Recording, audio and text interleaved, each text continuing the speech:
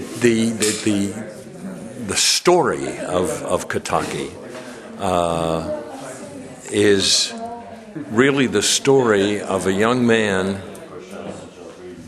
who finds himself in a hostile environment after he parachutes into this island, who is trying to stay alive and finds in a Japanese man who's about the same age as his dad, a father who teaches him how to survive on this island.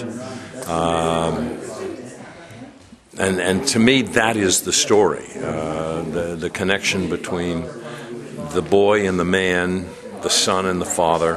Every time that Yaz's character teaches Fern something, if you pay attention to the script, Fern starts to talk about his dad and what his dad taught him and what his dad meant to him. And I think the character that Yaz is playing represents that same kind of authority, that same kind of knowledge, that same kind of adult to this young man. And when the war re-enters, when the American troops come in,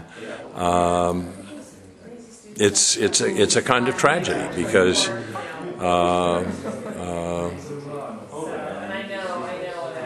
Yaz dies.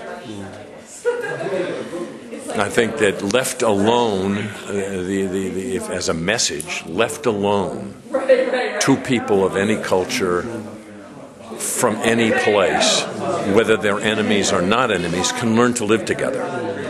And it's society, corporations, governments that conflict over different reasons that make soldiers fight each other. And when left to their own devices, when left to their own, we all want to survive, we find ways of surviving with each other.